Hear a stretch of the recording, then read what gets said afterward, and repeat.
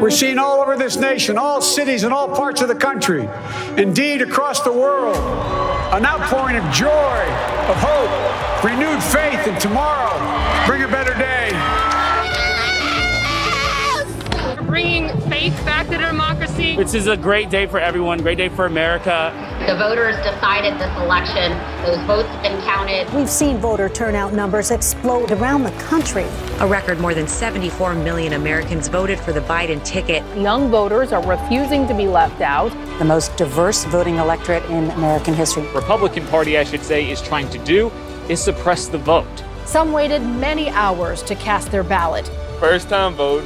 It was good. It was good. This is one of the most important elections of our lifetime. It is worth the wait in line. Joe Biden has won the Keystone State, Pennsylvania. And Joe Biden has won the state of Wisconsin. The winner in Michigan. Biden took the lead statewide in Georgia. Joseph R. Biden Jr. is elected the 46th president of the United States.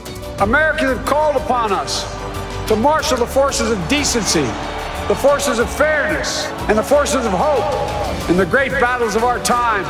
The battle to restore decency, defend democracy, and give everybody in this country a fair shot.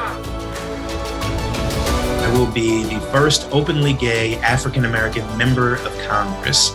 My name is Sarah McBride, and I am a proud transgender American. So yesterday's election in 2020 represents the passing of the torch. To the black women, the black girls, the nurses, the essential workers, the single mothers, this is our moment. To see someone who looks like her, who looks like him, is going to really help them and help other children. Senator Kamala Harris becoming the first black woman to serve as vice president. Now is when the real work begins. The hard work, the necessary work.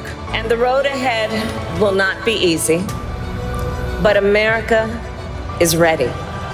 We must make the promise of the country real for everybody, no matter their race, their ethnicity, their faith, their identity, or their disability. As my grandpapa, our grandpapa used to say when I walked out of his home, keep the faith. And our grandmother, when she was alive, she yelled, no, Joey, spread it. Thank you, thank you, thank you.